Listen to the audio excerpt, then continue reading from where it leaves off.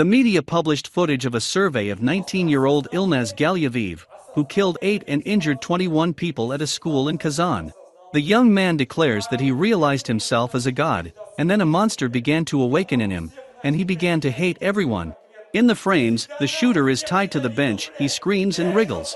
I realized that I am God. I just didn't realize it right away, about 2 months ago. In the summer, a monster began to awaken in me.